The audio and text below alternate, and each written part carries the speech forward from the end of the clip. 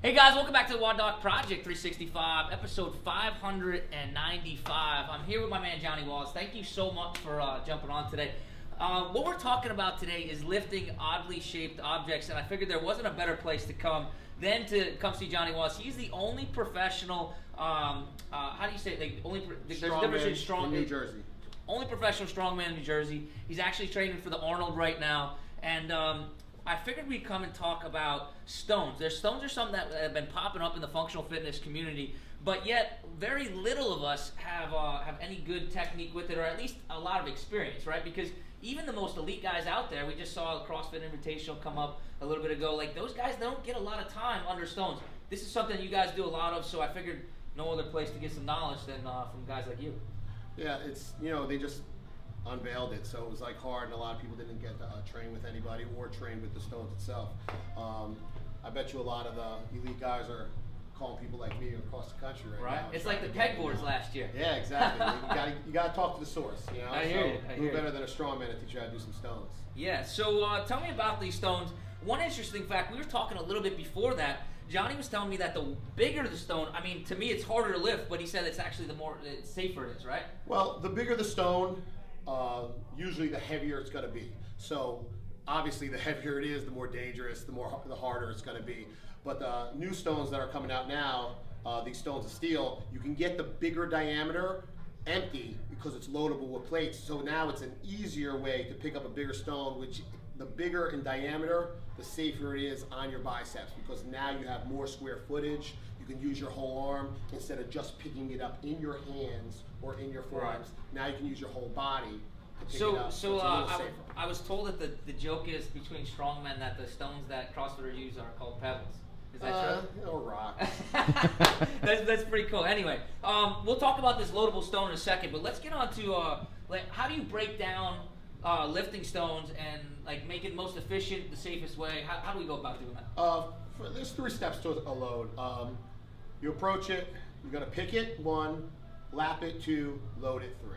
Okay. So once you get those in order, then you can make it more efficient, go faster, but there's always 3 parts. So okay, cool. Show you really that's the easiest way. You wanna come up on the stone, you kinda wanna get it center, okay? Almost like a sumo deadlift. Right. Okay. You want to come down on it, get really deep underneath, okay? Make sure that either you have chalk on your hands, you have some stone sleeves, something that won't move when you pick up that stone. One thing I noticed real quick is that your toes almost came to the center of that ball. Is that I mean, the center of that stone, that's where we want to be? Yeah. I see a lot of people, they try to lift it from here, right? That's no good. That's no good because you can manhandle a lighter stone and you can pull it in. Right. But when it's heavy, the only chance you have to get it on your lap is to deadlift it. Cool. Okay, so you want to get right underneath it, arms totally straight, okay? And then you just stand up and put it on your lap. Once you put it on your lap, now you want to get taller, so you get a little closer with your feet. Now you're in a perfect lap position. Right. Now you want to, I'm a little over the stone, I'm not underneath the stone. Right, that's another thing I see people do all the time. You want to be over, pull in, and then come up. Right, okay, so that underneath the equator of the stone, that's no good. No, because then you're using too much biceps, you can tear a bicep. Right. Put yourself in harm's way. So it's almost like you're you want to come a little above, or some people, especially with tacky, you can come really high because we're going to have to load it over a high. Understood. So you want to just grab it. So when you load it, you're here, get your feet together, you pull in, and then you come right in. Right, I see that. Lean back, and then you get that triple extension too, so you're on your toes at the very end. Gotcha. Beautiful, beautiful. Okay, so we have 3 positions. We have the pick, the lap, and the load. Yep. And some things that we should just highlight here is when you did pick, is that your feet were pretty close to the equator of the ball. Yep. I keep on saying it, ball. Put it close to the equator of the stone. So rather than being in a position in which we're like this, where my feet are in front, I'm here, I need to get into a position like where I'm like this. Yeah. Right? And then I can go ahead and pick. I'm not going to try. I'm not even going to try. Straight line. There you go. There we go. Oh, now, so then from right here. Now redo your hands. Put your feet together. Get a little taller. Good. Now you really got to pull it in and stand up and lean back. Yeah, there you go. Cool. So we got the pick, lap, load. And then from right there, then it comes to the hips, just like anything else. All hit triple extension. I think the last point that I just want to reiterate that I saw was that to make sure that we understood that it's above the equator, not necessarily below.